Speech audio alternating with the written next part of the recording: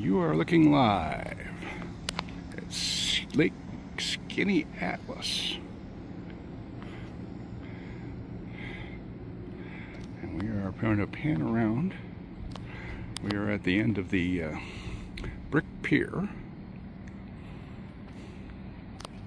And I believe we can bring this out. There we go. Get a better look at the shore. Lake Skaneateles in upstate New York.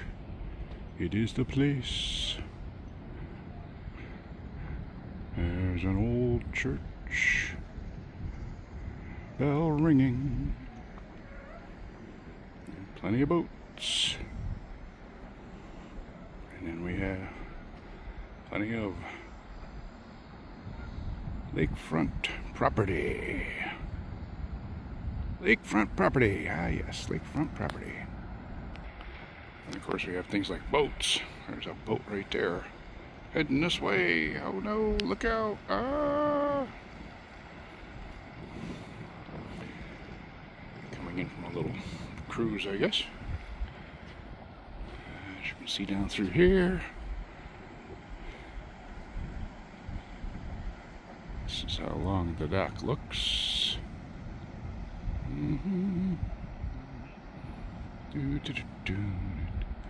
People heading this way. Where's the boat? There's one of the boats. There's more than one that cruises this lake, I'm sure.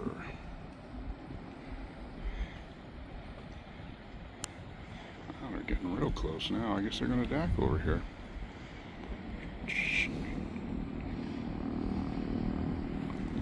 Another one coming. Let's see. Let's pull this back. There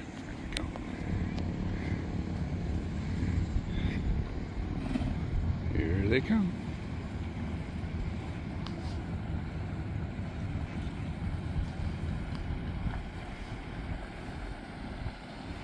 Nice soft landing.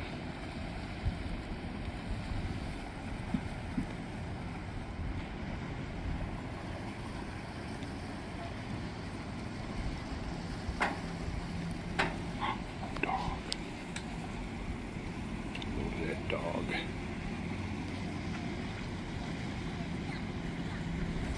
Get a load of that dog. There we go. The former site of the Joel Thayer State Gardens, called Thayer Park. And when Mr. Thayer passed away, his granddaughters donated that to the village for public use. And next to that is the St. James Episcopal Church. That beautiful sanctuary dates back to 1874. Look at the tile on the roof. See it? So I'm going to point this boat out to you. This is a Hinckley picnic boat. It actually has a jet in it. Does not use a propeller. That boat costs more than my house in Syracuse. Yeah. Quite a vessel. A nice one.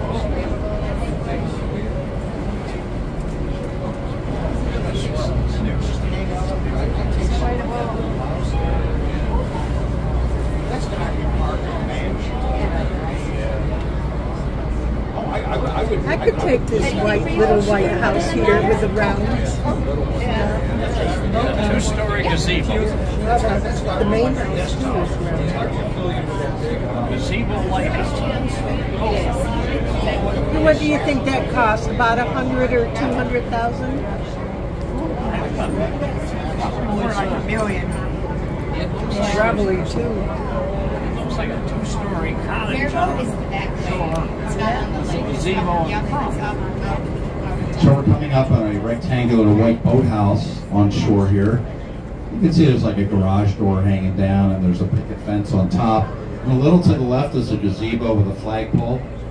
That flag's kind of hanging down. Not much wind tonight. But look up on the hill behind. Look at that beautiful house up there. That was built in 1812 for Dr. Samuel Porter. He was the first physician in Skaneateles. And he actually built that house after he stayed the evening here on his way to Rochester, New York.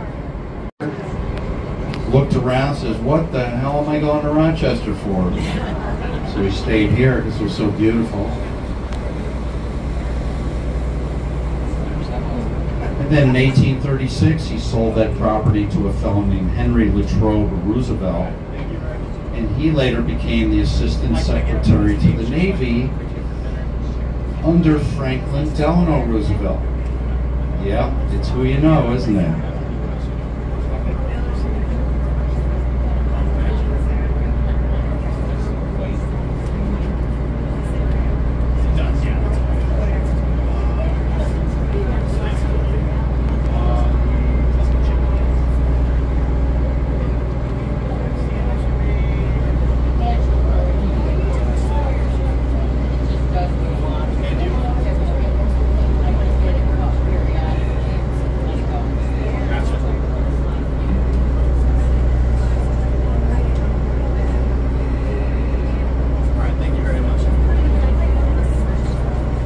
Can I get everyone's names just so I know what I'm bringing for dinner? Rights to the lake.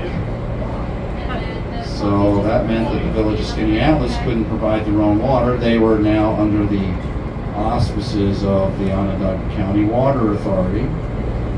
So they had to wait. So that little pump house got shut down, basically, in 1890. All the pumping equipment was taken out, and it was boarded up until 1927. That's when a local resident named Ben Wiles, who happened to be a bankruptcy judge in the village here, him and his wife Barbara S. Wiles, bought that house together. They raised the family, and they had a son named Peter. Peter started Mid-Lakes Navigation in 1968. So, of course, being the good son that he is, he named this boat after his dad, Judge Ben Wiles. And we have a mail boat that is out of the water this year. It's a sister ship for extensive repairs, unfortunately. That boat was named for his mom, Barbara S. Wiles. Now, the S in Barbara's name was Stickley. She was the daughter of Gustav Stickley of Stickley Furniture.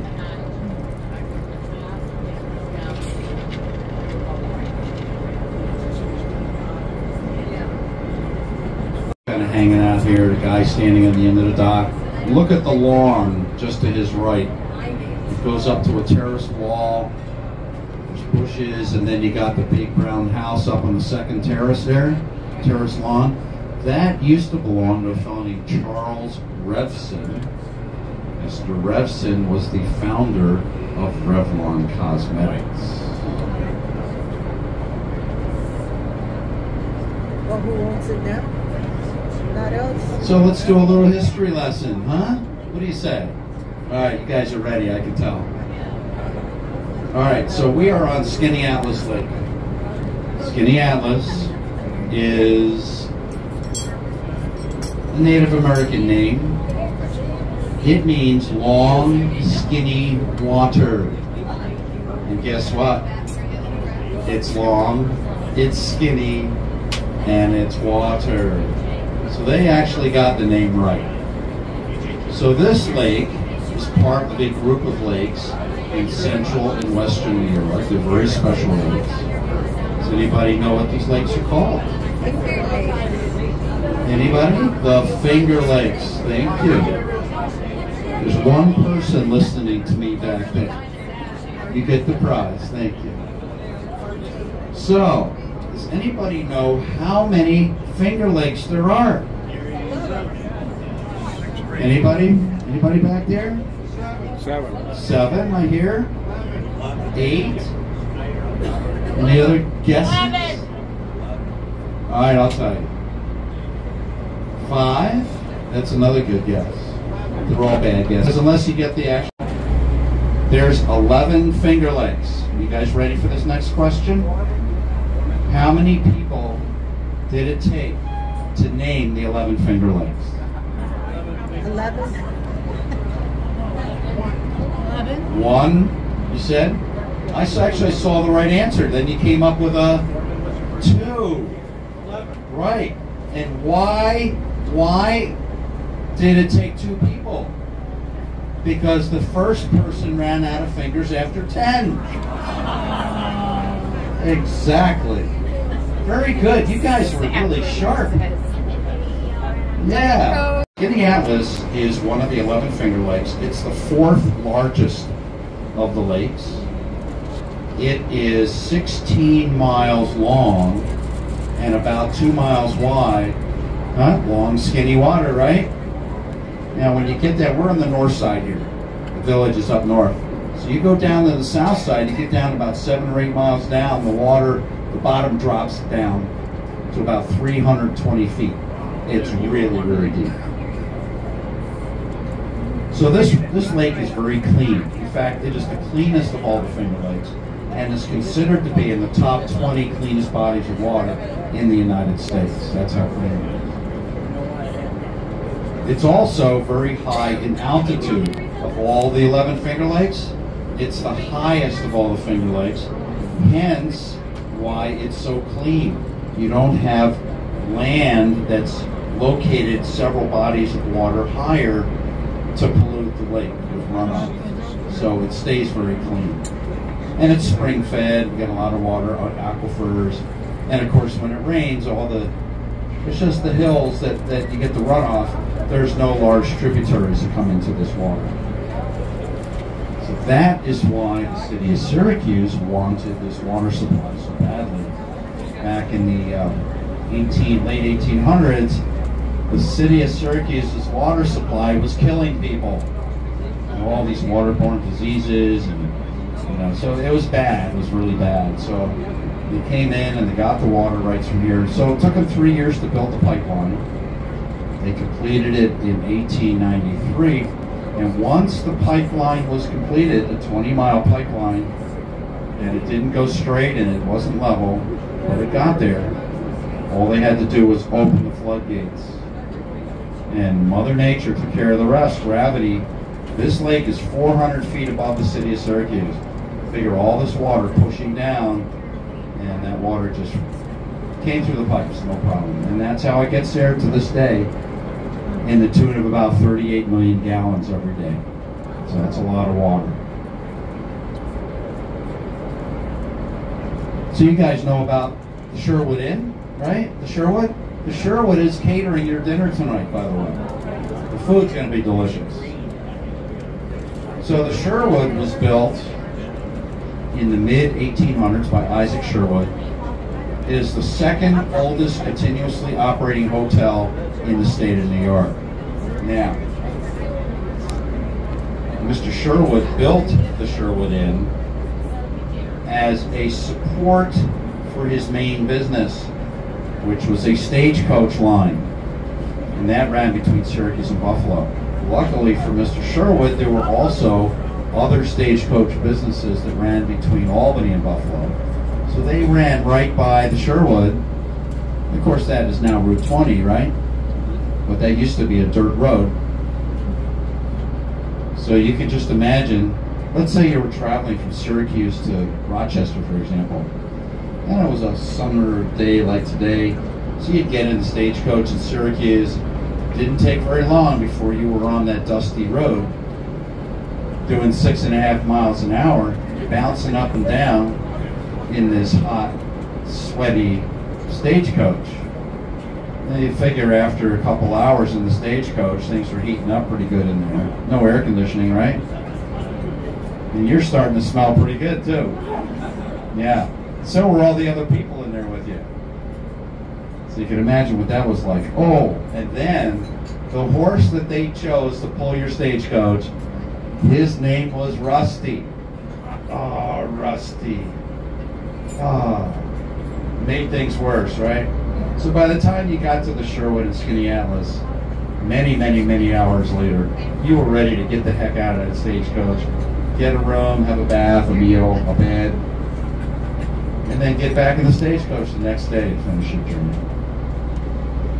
to build, and they finished it last June. Put the finishing touches on the boathouse. Look at the size of that structure. So anyway, you can imagine over the years they were building it. I'm driving the boat by here, right? And I'm thinking they're building a nursing home or something. I mean, it's like, look at the size of that. So finally, somebody in the home office caught wind that I was mentioning, well, I think they're building a nursing home. Well, I was told, don't say that because it's not a nursing home. That is a single family dwelling.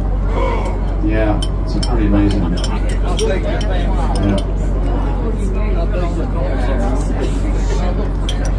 So somebody asked, who lives there? Well, that's a very good question. Unfortunately, I can't tell you. If I do tell you, I'll have to kill you. Yeah, they just don't want their names mentioned. But maybe when we have a little private conversation, we can talk about it. Maybe come up to the pilot house later and talk about it. So anyway, I can give you a little history on the property, though. It's kind of interesting. Because, okay, so I said it took 5 years to build. They finished it last year. We're at another year. So that's 6 years. So let's go back 7 years. That mansion was not there. There was another mansion there, which got torn down to build that. Okay? That belonged to the McDonald family. And the McDonalds were made famous by a very famous couple that came to visit them and stay on the lake for 10 days. That was Bill and Hillary Clinton in 1989. So they stayed at that property with the McDonalds. So obviously they were not made famous by E-I-E-I-O. It was the Clintons. So then another piece of history on that property, very interesting. Let's go back 100 years more, back in like 1880s, right? There was a small house there, and it was lived in by a fellow named John Wilkinson. Mr. Wilkinson was the inventor of the first air-cooled internal combustion engine for the automobile. And that engine was used exclusively in the Franklin automobile that was built in the Syracuse area in the early 1900s. So we could dub Mr. Wilkinson as the inventor of that engine, as well as one of the fathers of global warming.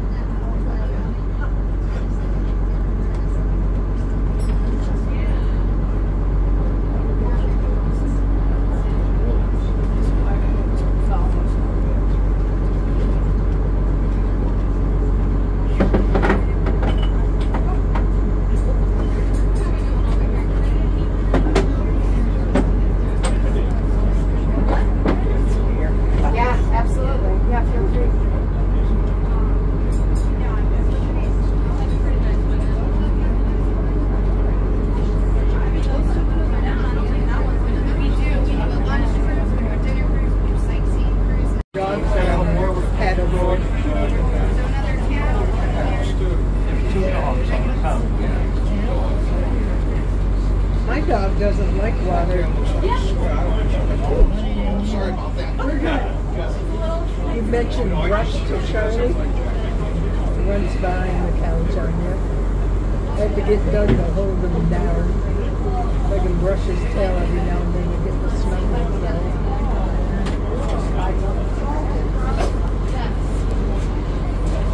Interesting tree over there. Behind that rose. Straight ahead.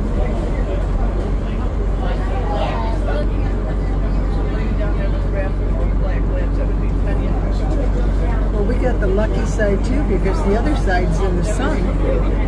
We got the shade.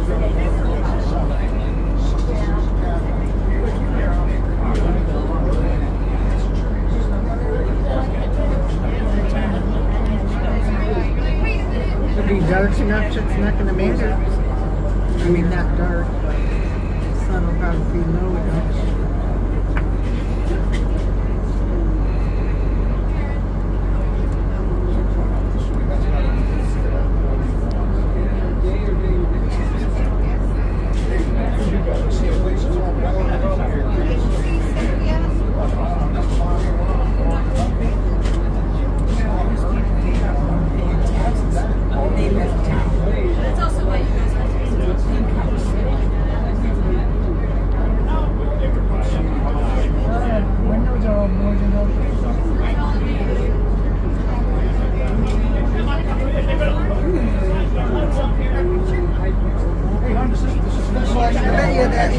place might be for sale, John. Maybe it's for sale. We could get it cheap. You think maybe 2 or 3 million? Nice setting. Jimmy, is this car guy there? Yeah, put the top in there. And unfortunately, it's dead here right now. Like, if I were trying to go slow, I thought you were over. I guess this Tesla has air. I wish. It does not. It does not. Yeah, we're coming up on them. But anyway, we get up to that place, and if those people are there, they line up, they turn around, moon. Oh yeah, a whole row of moons. I swear. And every once in a while, we'll have some people on the boat here come up front or do it in the back, and they return the favor. Yeah, so it can be fun. I'm gonna blow the horn here, guys.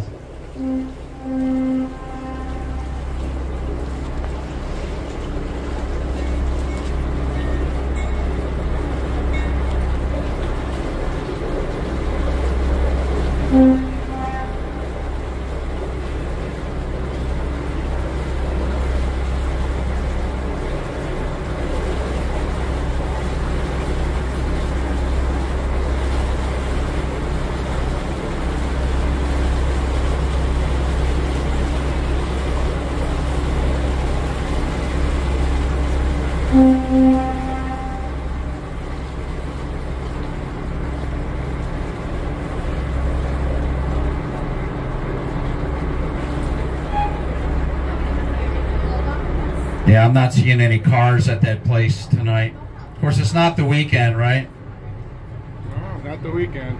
You're right about that. It is Thursday night. Yeah, it's almost the weekend, but I'm still not seeing any cars there. I know you're all disappointed. It would be a sight to see.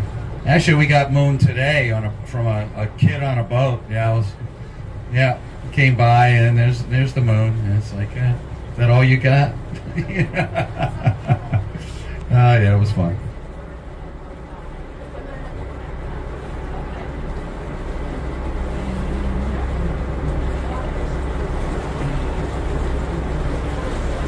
I hope everybody's a little cooler down below.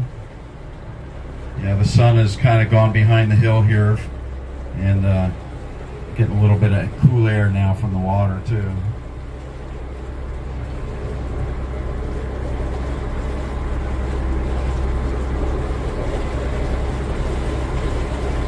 Orangey yellow, and as it gets down, it's gonna really start turning deep orange and even red. So, with this smoke in the air, should be interesting to watch tonight. There it comes.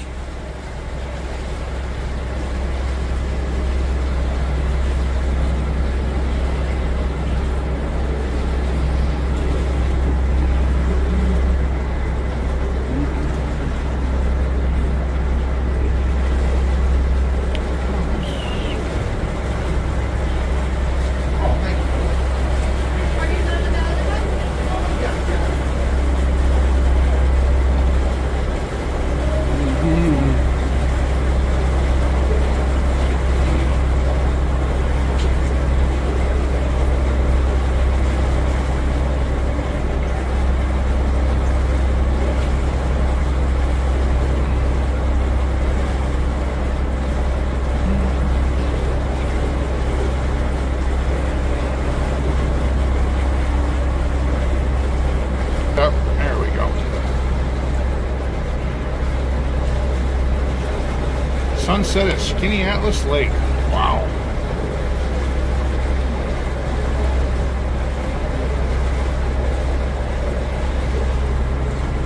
Focused in. There we go.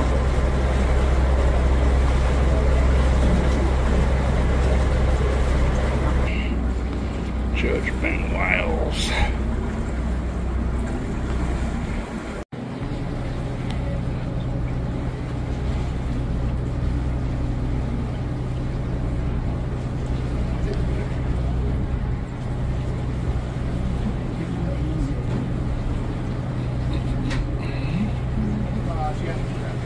Green, and And Tim was a professional football player. He also played for SU, Syracuse University, worked for ESPN as a commentator. He was an author. You know, he wrote some books. I read a couple of his books, adventure books, you know, fiction.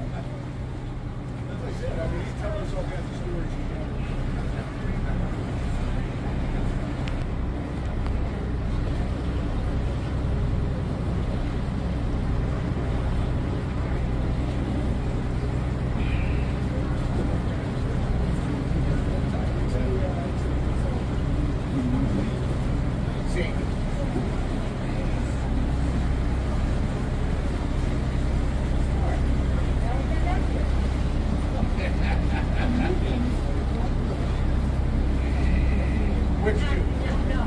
Him? Because she said he looked familiar.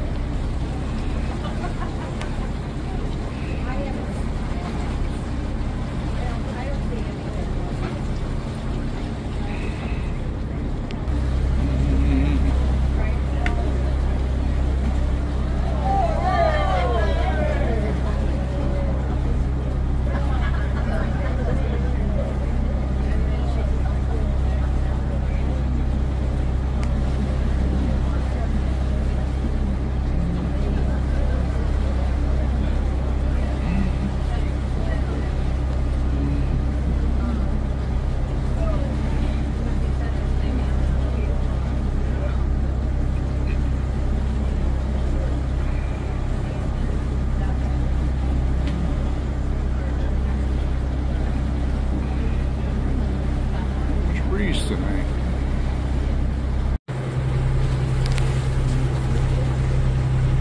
Got waivers? Somebody waving? Way back there? Was he waving? Yeah, maybe. Yeah. Well, it is legal now, you know, so it's no big deal, right? All the fun's gone out of it. It was fun when it was illegal.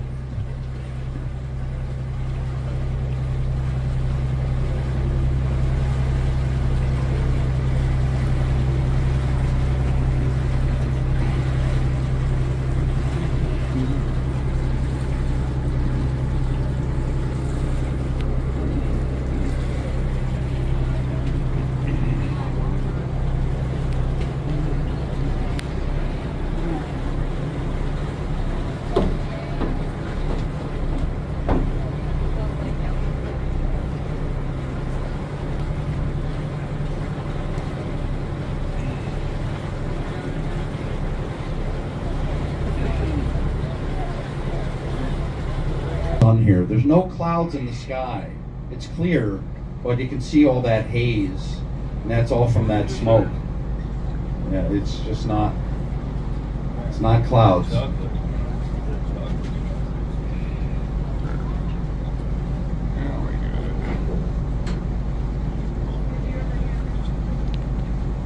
Quebec smoke.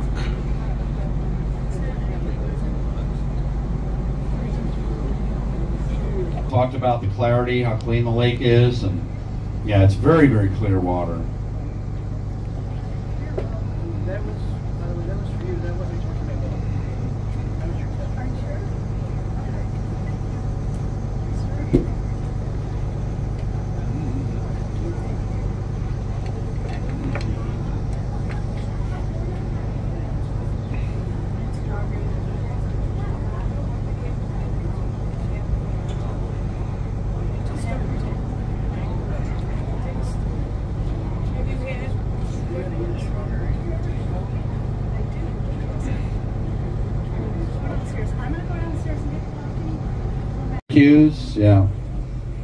Yeah, he was an inventor. He also invented a ski binding for downhill skis, you know, with the quick release and stuff. That was his invention, yeah. This is the state boat launch here. It's the only public boat launch access that's free on the lake. If you want, now remember, the lake is 16 miles long, so we're a couple miles down right now. We're getting closer to the village. And this is where the main state launch is. On the busy weekends, it fills up. state police, put the gate down and kind of close it off, so it has a capacity. Then you got to go down the lake and launch down there. Fire Air, little regional airline, that was his, and also Sair Aviation, which was on the private side of the airport, and they service private aircraft. So, unfortunately for Mr. Wickstrom, in 1976, January, okay, the Skaneateles Airport's right over this hill here, and he took off from that airport in January, flew right into a heavy snowsquall, and it brought the plane down. Must have instantly iced up and became a brick, So he didn't survive, but that's what all these houses now have been built here because the property's been broken up and sold.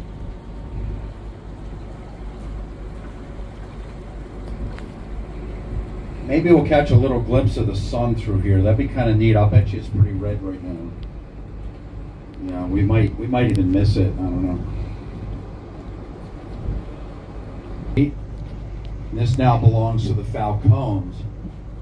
This is, in my opinion, one of the nicest houses on the lake. It's not so huge that it makes you sick to your stomach. It's just a beautiful place. But anyway, they own Pioneer Enterprises. Pioneer Enterprises is a commercial real estate company. In fact, when you guys get off the boat back at the dock, if you go up to the street, cross at the crosswalk, you'll go right into the Packwood house. Are they waving up there? Oh yeah, okay, here we go.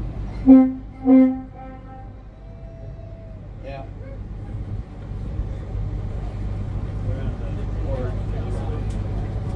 So that's a really beautiful home. Yeah, it does. So here's a very interesting thing now. Notice as we pass the house, part of the Falcone property is all of this undeveloped beachfront here, right? This waterfront property. What's going on with that? A lot of taxes, right? Wouldn't you think it would be like really? Well, that's probably true, but there's a method to the madness. So as we're going along, I want you guys to look up through the trees, and you'll see that something is growing up there. Can somebody tell me what's growing up there? Anybody in the back? Huh? A bar. Actually, most people say, oh, it's marijuana. No, it's not. But it's still recreational drug related. It's grapes. Yeah, if it was hops, they'd have the big poles and the strings, right? Because they have to climb. The hops got to climb. So anyway, that's a big vineyard up there, and it's all part of that Falcone property. So in the fall, that fruit gets harvested, and it's not going for grape juice; it's going for wine. So they sell it at a pretty good price to the local wineries, and they make wine out of it. And I'll bet you the Falcones get a free bottle of wine out of the deal. Yeah. Yeah, that plane is just circling around. It's pretty neat.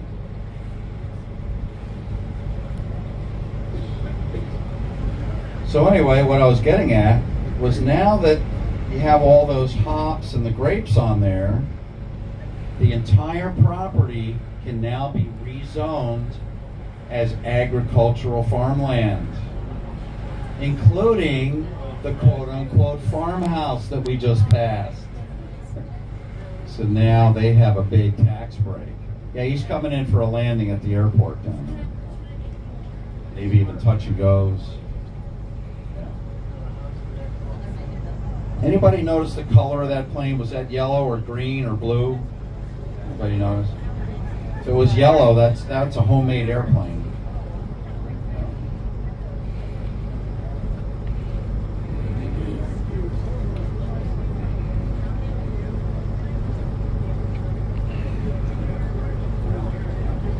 So you ever notice how some of these lawns, they're crisscross? Yeah. Well, you know how they do that? They cut the lawn twice.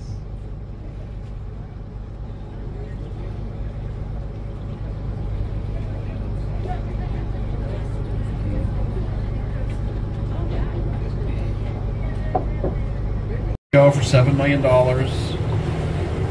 Total renovation took 3 years. They just finished it this spring. Probably another $7 million went into it. Yeah.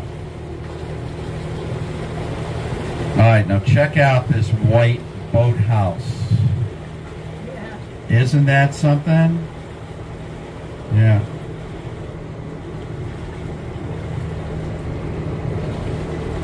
So, that is where I want to live, guys. That's where I want to live. In fact, you know something? There's enough room in there.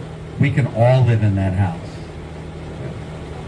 And if you look up on the hill, there's some more room for your friends and relatives. There's a whole other bunch of houses up there. Now, that used to belong to the Robbins family. And the Robbins is the second name in the McKesson Robbins Pharmaceutical Company. So, are you guys ready for another Yabba Dabba Doo?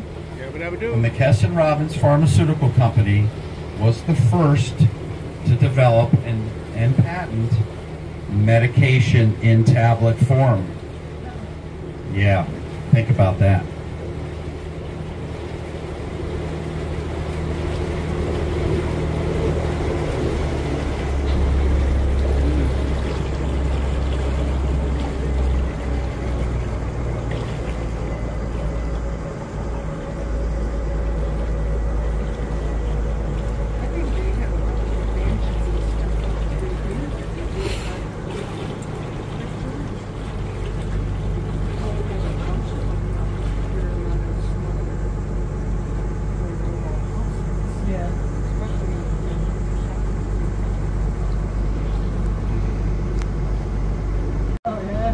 Alright, so we're coming up on, if you look up, once we pass these trees, if you look up on the hill, you will see there is a very Romanesque kind of mansion up there.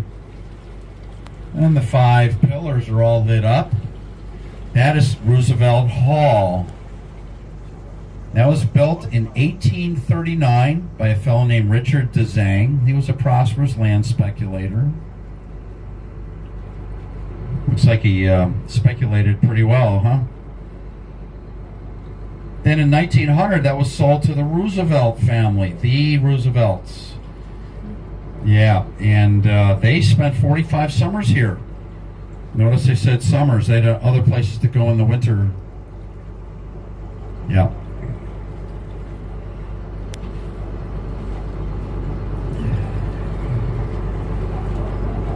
Then it got donated to the Christian Brothers of North America until fairly recently, probably about 6 years ago.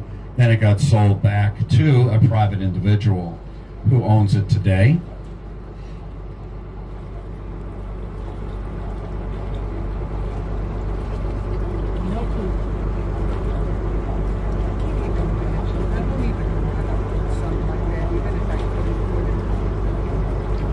Place up there on the hill. That looks like a bigger version of the White House.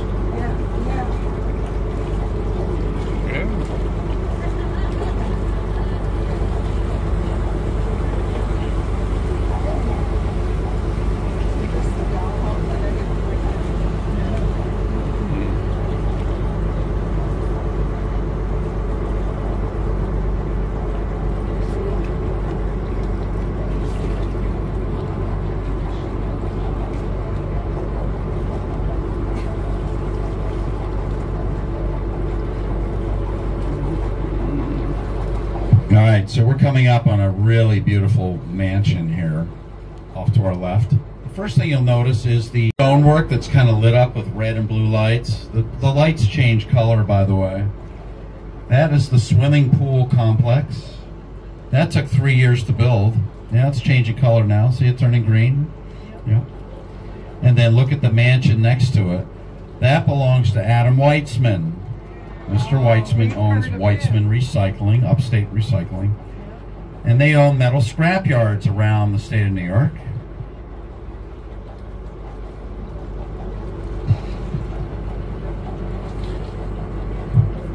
So of course they did very well with doing metal scrapping, right? They also own some scrap yards up in New England area.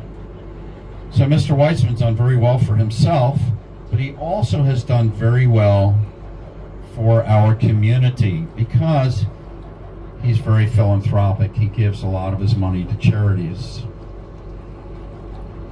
He's also very generous with the use of his property, so they'll have some major fundraisers for some of the charities.